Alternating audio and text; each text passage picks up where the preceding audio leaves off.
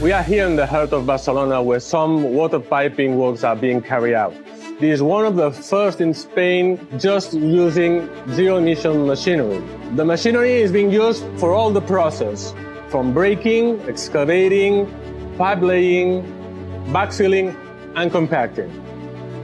For us, Wacker Neuson gives us the edge to keep the top quality and constant innovation. This is not a punctual or a long construction site. We are trying to set up the regulations and the framework for the next construction site with zero-emission machinery. We are always seeking to be one step further and being pioneers on the sector. And this only can be made with a strong and fully involved partner as Wacker Neuson.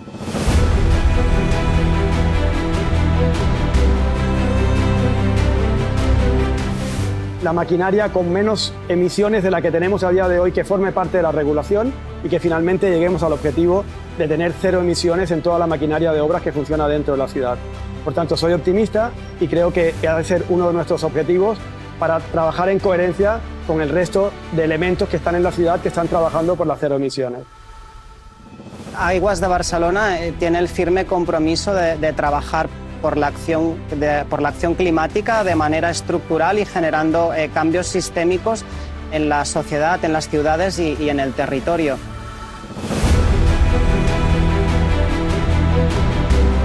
Pensamos que el futuro está en que entre todos vayamos progresivamente tendiendo hacia unas obras que se puedan hacer con este tipo de maquinaria para que todas las partes vayamos comprometiéndonos en la utilización. The union with rental business and Wacker Neuson is the perfect example of the circular economy. All the market is talking about this and is working for making a better future. Para Sorigué, el uso de maquinaria cero emisión es un paso natural en nuestro negocio. Hace más de una década iniciamos una transformación ecológica en nuestros vehículos y maquinaria. A special feature of this construction site is the test use of battery boxes, which make it possible to supply several machines and construction site infrastructure with energy at the same time, even if no powerful electrical grid connection is available. What impresses most is that the productivity of the zero-emissions machinery is just the same of the conventional machinery, but just with larger environmental benefits.